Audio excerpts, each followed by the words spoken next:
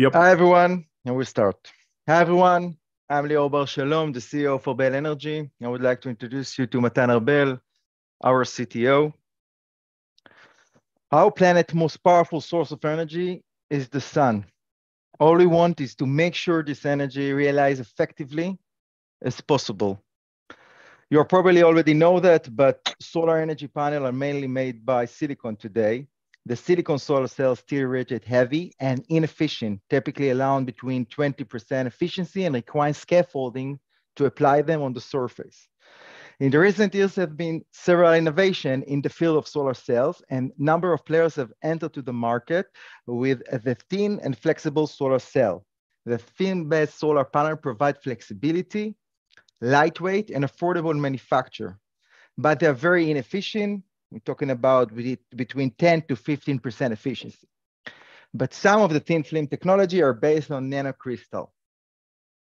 So nanocrystals are basically very small crystals that their dimension gives them very good physical attributes that can be used for solar applications. These attributes include band gap controllability, basically that we can control which wavelength we can respond to. High probability for multi-exciton generation, basically meaning that we can make more electron from energetic photons, and high absorbance efficiency. In addition, these materials are very well known as far as synthesis and manufacturing capabilities so that manufacturing cost for this technology is expected to be very, very low. Our company developed a new type of architecture based on nanocrystals that utilizes all these attributes for a huge technological advantage for solar cell application. And that will allow us to make lightweight solar cells, flexible, basically meaning we can put this architecture on whatever substrate we want. We can control the transparency, so we can make it semi-transparent. And as I said, also low manufacturing cost. But the main thing is that we can raise the efficiency from the current around 20% to 50% and beyond. So this technology can be a game changer as far as the solar world is concerned. Currently, we're running a development project with TNO in their Soliance facility in Eindhoven. In that research, we've already created and developed ultra-thin structures that's between 30 to 40 nanometers thick, that produce the highest current density that is of any equivalent structure there is, the equivalent thickness, basically making it one of the most efficient, not one of the most efficient structures and technologies that we have today, and making it extremely applicable to various applications. So our technology makes it possible to achieve high efficiency. We're talking about over 50% in low weight application for cars, buses, drones, building integrate PV system, power in space, powered boats, and it can also function as a wallpaper solution. The competitive landscape includes several players in our market. Our advantage is the superior efficiency due to our groundbreaking technology. So our current development project is we're wrapping up the small scale device now, and we're moving to the prototype stage, which will be a large scale device, which will also be produced and synthesized with large scale manufacturing in mind. Basically meaning that we can take the knowledge that we do when we do the prototype, and we can translate it to large scale manufacturing very, very fast. 1 minute warning. Okay, so our current budgetary requirement for the next 18 months are $2 million, are raising now $1 million in a safe agreement. And we believe that we can raise additional $2 million from non-diluting governmental funds like Horizon and etc. This is our team. Also, Ruud Peter is our IP expert who bring with him extensive experience and leading our IP strategy. Thank you. And thank you. Great presentation. I certainly have questions, but I think we have someone who's more of an expert here. So I would hand things over to Joao first. EDP's deep in the space. What do you got, Joao? Yeah, thank you. I have firstly one main question. Actually, not a question. It's just that if you could speak a bit about your IP and what it is that you're protecting. I can see sort of Jinko Solar, Canadian Solar, or whatever of these big manufacturers of solar panels, they have quite large R&D teams. So what stops them from sort of eventually achieving your efficiencies on their solar panels? Why haven't they done that yet? Well, that's exactly why I'm asking. What exactly are you well, the protecting? patents are basically the structure itself. The technology is based on a revolutionary conduction model that allows us to re-engineer these structures, nanostructures. So the patent themselves, we have one patent pending and one provisional.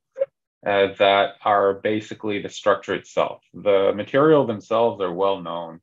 Both what you said, First Solar, and I don't remember the other company, both of them are using similar materials, but the issue is the conduction mechanism that is done in their solar cell. Okay. What about the sort of durability of these panels? Because most flex panels have an issue with durability. What's your take on that? Well, we're currently using materials that are already used on different applications that have 5-year warranty. So we haven't started even the life extended to the technology themselves, because right now as I said, we're in the prototype stage. But we expect to be able to raise that lifetime significantly, mainly because the materials that we're using now are not UV susceptible. They don't react very well to oxygen, so they do need to be encapsulated.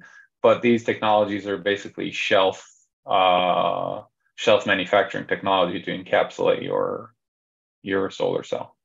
And also the current technologies have them already, so we're not very worried about that. And you mentioned, so who are your main, or who do you see as your main customers? I think it depends on the application, because our efficiency is very high. It's actually mean that we have the ability to be almost everywhere in solar industry. We're looking to bring to be the game changer, all kind of area that it's not going to be our high competition.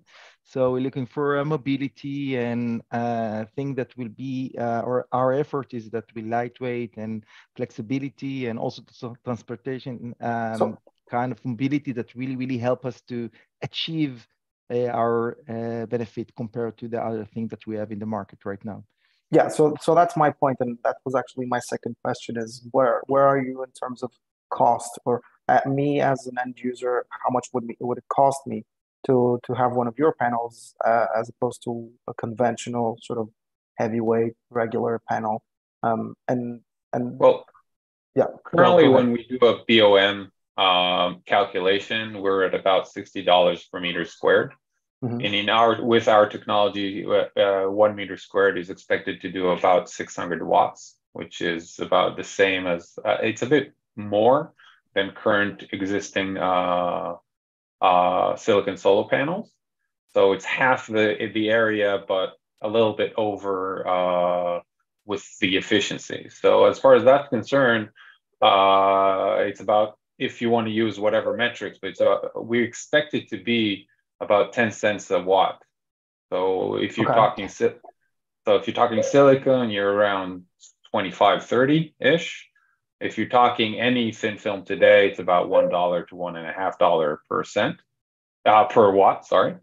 So as far as that's concerned, the expected manufacturing costs are very, very low, because we expect to use roll-to-roll techniques, which are manufacturing-wise is very cheap to use.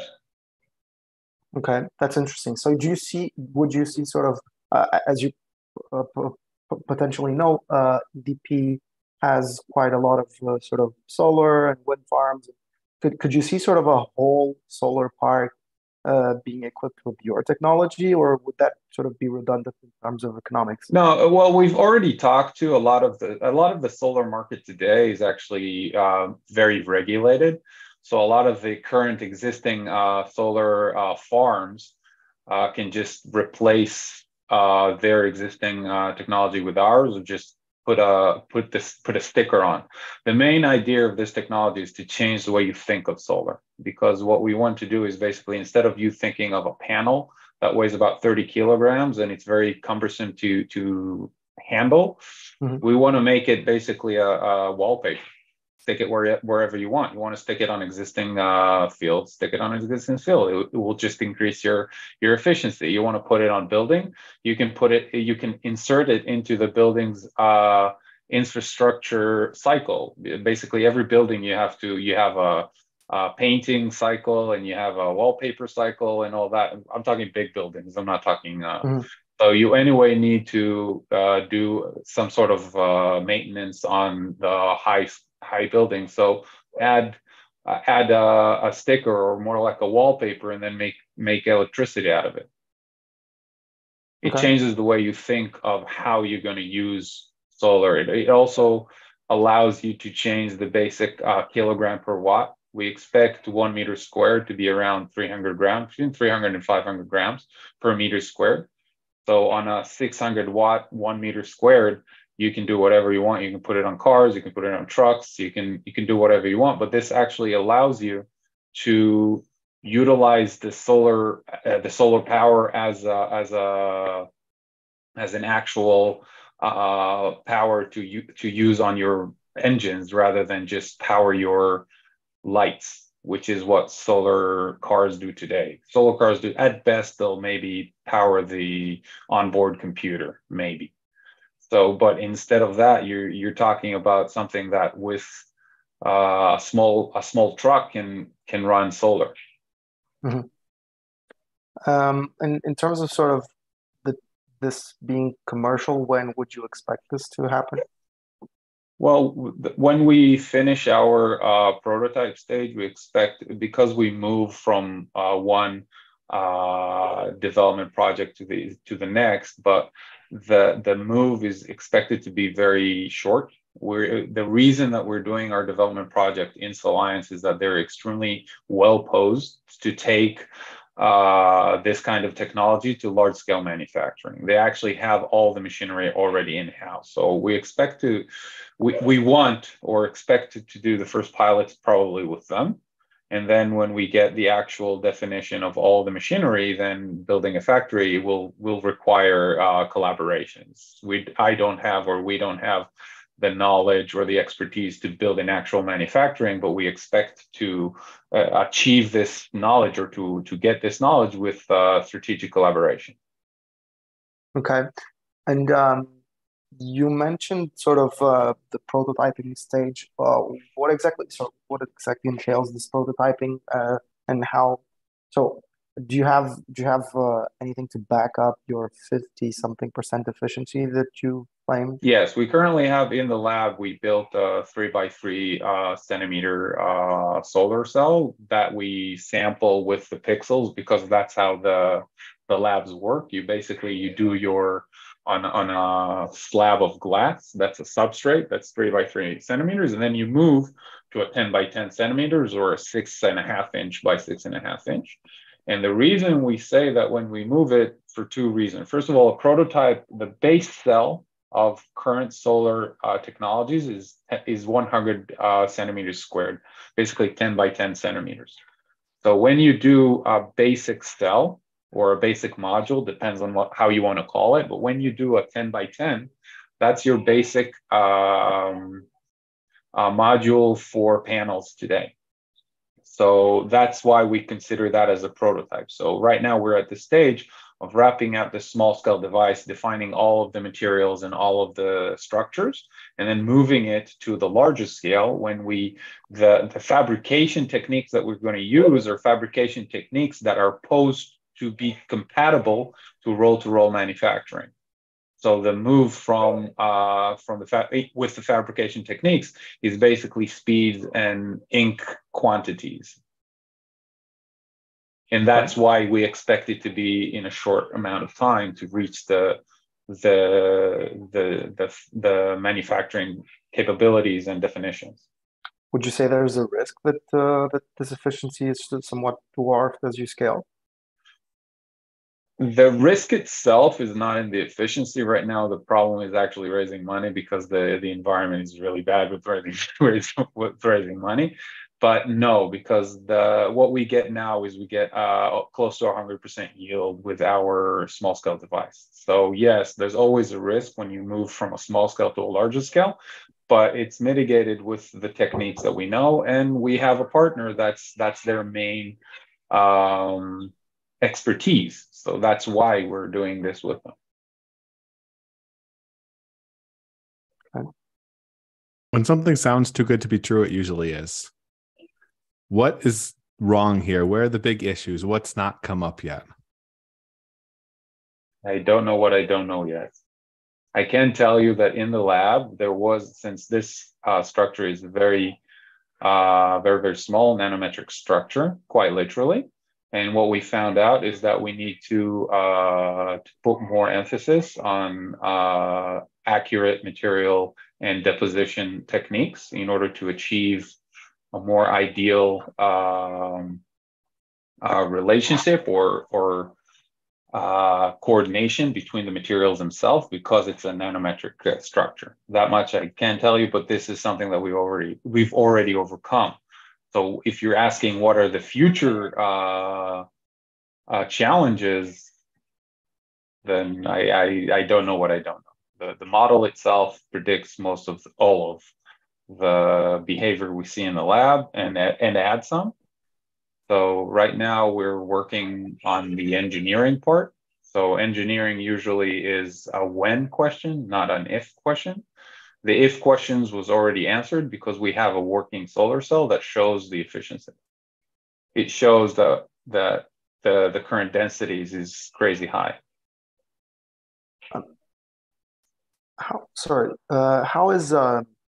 How is, you just mentioned that raising money is a challenge. How is this a challenge? Because you, like Matt said, you have a panel that's going over 50% efficiency, and that's sort of a true game changer, because currently, and as you mentioned, you have 15 or to 20% efficiency rate ranges. I mean, anyone can We sort of don't have a challenge you with it. panel. We have a You have working you prototype. true, but you have the Does that mean the you want to technology. invest in us? That's great.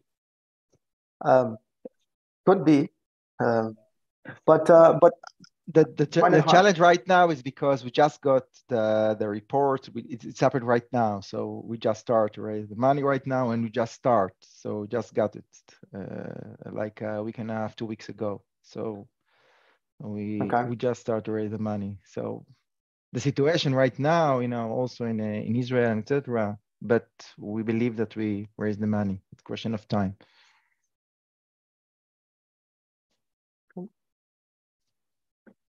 How do you go to market? What's your strategy? Go to market strategy. It's too early to really mention that right now, because we develop it right now, but we already think, and I mentioned that in the presentation, that we are looking to get probably to start with the mobility, because we have the ability to be lightweight and the high efficiency. That's something that really, really important to do, guys, this kind of industry. So probably much we will start in this kind of industry. Any last questions on your side, Joao? Just perhaps one sort of what you see as sort of excluding financing, what you see as your sort of biggest challenge moving forward? High scale manufacturing. Okay. We need to define the machinery very, very accurately. That's why the next stage, the prototype stage, is very critical, because all of the fabrication techniques will have to be upscaled, and those are, you need to define a machine that does all of the stages in one go in order to have the roll-to-roll manufacturing. So the definition between moving from a lab from a structure that we build on basically a big glass substrate to a roll-to-roll manufacturing, this whole technique and the whole definition of the stages, that's an engineering challenge. I wouldn't say it's a risk because it's basically an engineering. We already researched a few of the manufacturing companies that manufacture the machinery, and they're very interested in working us in the future. But as I said, we need first to define the full process.